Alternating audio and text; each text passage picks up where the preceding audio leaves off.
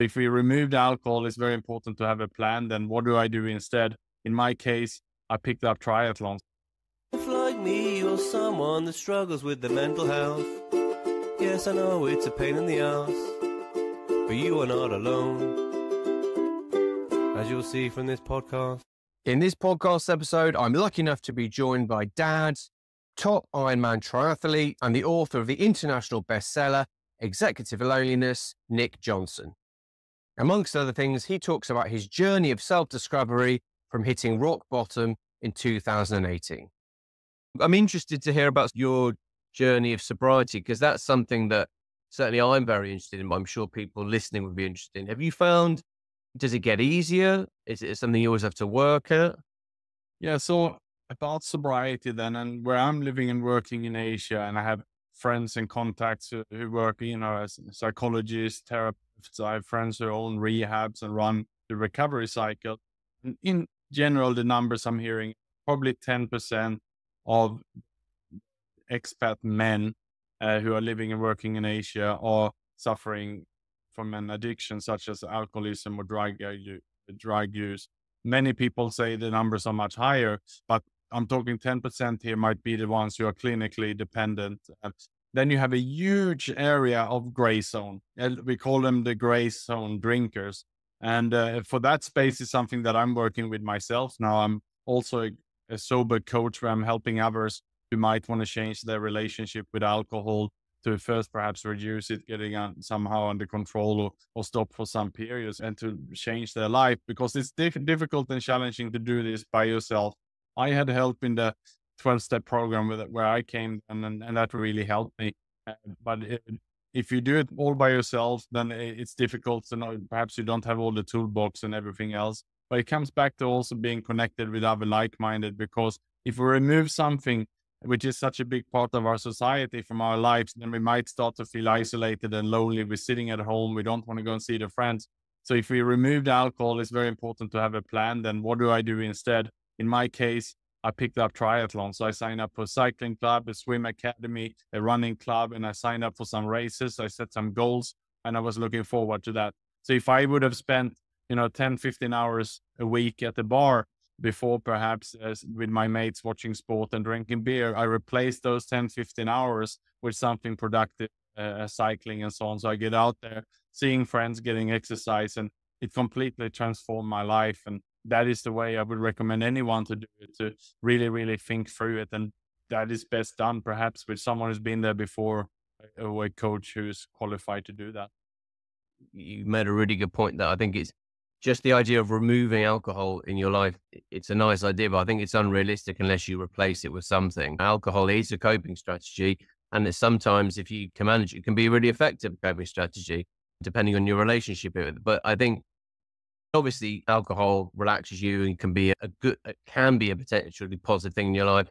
Me and a friend who do jiu-jitsu, we both drive to jiu-jitsu. So after jiu-jitsu, we'll go to the pub and we'll have a non-alcoholic beer. And actually, I think just the technology of non-alcoholic beer 20 years ago didn't taste great, but now it really doesn't taste any different. For example, non-alcoholic Guinness, to me, tastes just like Guinness. And I think it's a placebo that actually, well, I'm in a pub, I'm with a friend, we're having a conversation, we're drinking what looks like a beer and tastes like a beer, but I can drive home because it's non-alcoholic.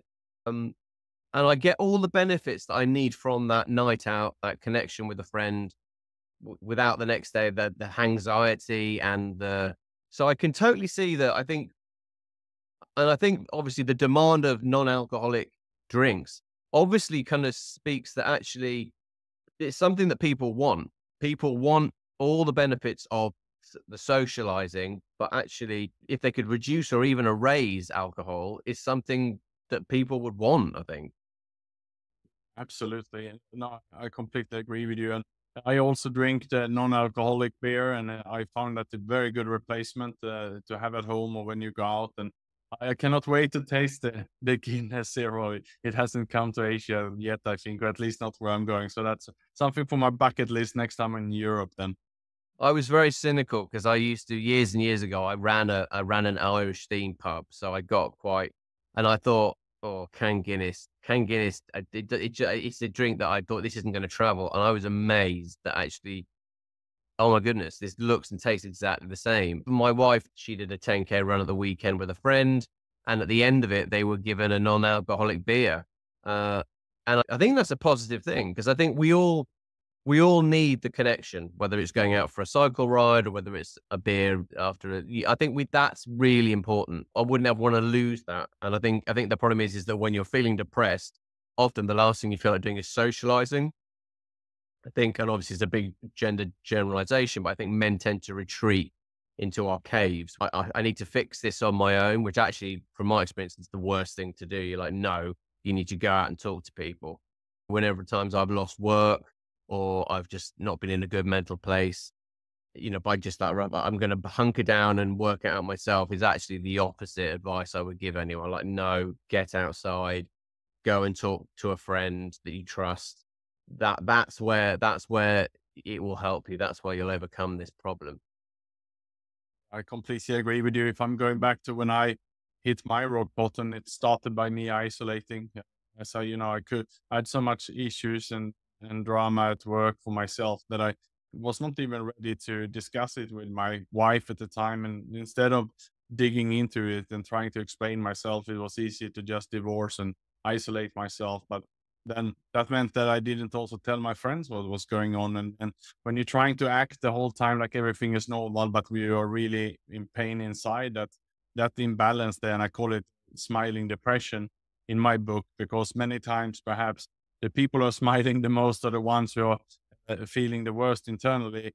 And I can remember just being really scared that someone will catch me, that I'm not feeling well internally. So you just put on that smile. And of course, it's easier also after a couple of drinks because you forget it and you relax, right? So people had actually no idea what I was going through, but or that I felt bad. But eventually I started to gain so much weight, and then people started to at least question that. Yeah, I think you're right because you can, and I do this as well. You can hide behind humor, and everyone's got the face they show the world is very different from often how you're feeling. And I think that's why it's good to have a couple of friends who know you well enough to go, "Are you really all right?" Because I'm not convinced. I have a daughter and two sons, and sometimes my sons go, "Oh, I don't have enough friends." I said, "You need one. You literally, as a man who's nearer 50 than 40, I can assure you." You need one, but it needs to be a good one. It needs to be one you can call at 2 in the morning when you are at rock bottom. And the thing, this always comes back, as you said, you've been giving back it always comes back to you. It's really nice to help other people. I think as human beings, we aren't designed to be on our own. We're designed to live in tribes, in packs. We're mammals. And I suppose, yeah, it reaffirms your strength when you can help someone else. Yeah, it certainly does, and that feeling is something that I hadn't experienced so much before I came into the recovery world and fully understood that concept. But it's something that I will always keep doing and keep. And also, if we can spread and have this conversation, then we normalize this conversation. So, which I think is great, James, that you're inviting for this conversation. We need more of this. Yeah, I certainly want to. My father, who sadly passed away a few years ago, he had a breakdown. And I imagine, really, from seeing your book, it was an executive. It was a case of having a bully of a boss and not knowing how to sort of, I mean, these days it would go to be an HR tribunal and he'd have the support. Maybe in the 70s, it just wasn't there, or it wasn't socially acceptable for a man to say, I'm really struggling. I'm having a bit of a breakdown. As I'm sure you feel the same, I hope that the work we do, be it with books or podcasts, means that the landscape for our children, all of our children, but I suppose, especially for my sons, when they're my age, maybe it's just more acceptable to put your hand up and go, yeah, no, I need some help with this. I'm really don't know how to do this. I certainly hope so. I have a teenage son myself who's 15, and we have really, really open conversations about our feelings, about challenges in life, and at a much deeper level than I ever had with my father. And for example, my son, I ask him from time to time, anything you worry about in the future, any anxiety. And he said, yeah, Dad, I hear that so much AI. I worry that there won't be any jobs when I'm done with school.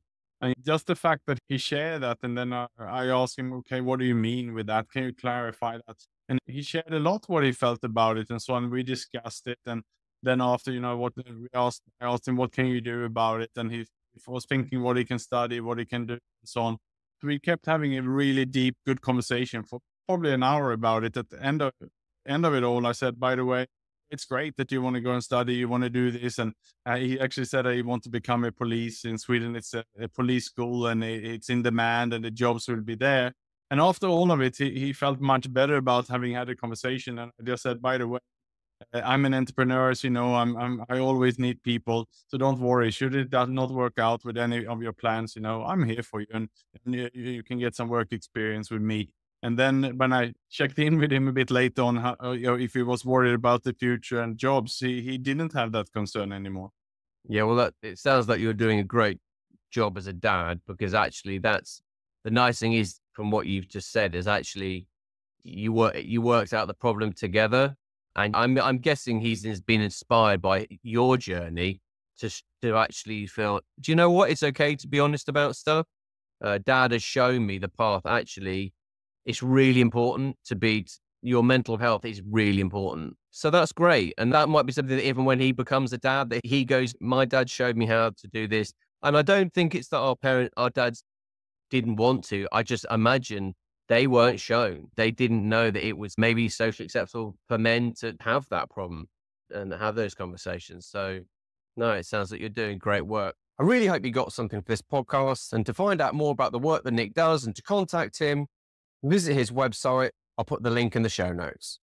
All right, wherever you are in the world, you're okay. Take care. Hey, Dad, here's a word from our sponsor. Do you miss having something interesting to read in those very odd 5-minute breaks from the trench warfare that can be family life? If so, check out www.swifthalf.com. Sign up to their newsletter for jaw-dropping news, some light-hearted nonsense, exclusive offers and guides.